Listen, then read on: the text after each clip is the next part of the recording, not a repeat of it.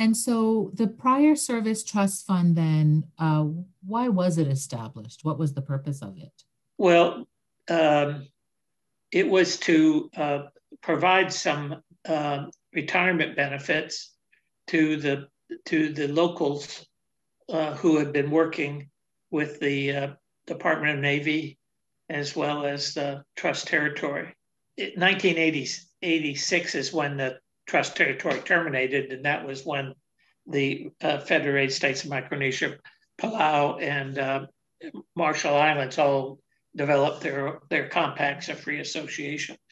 Saipan, the Commonwealth of the Northern Marianas, was they went through that process in the late 70s. The Trust Territory, as far as its overall operations at Saipan, kind of ceased in 86, but there was still ongoing negotiations for some period of time. So Nice. I'm not exactly sure when all of the compacts of free association, they were all negotiated individually. Yes. So when did you start making payments out for the benefits? 86. I see.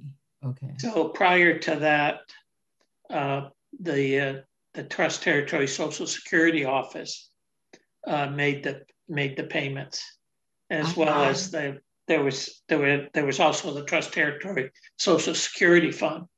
So when in '86 the Trust Territory Social Security was divided up between the four entities, and so the Social Security systems that are in Marshalls and FSM and Palau are an outgrowth of that.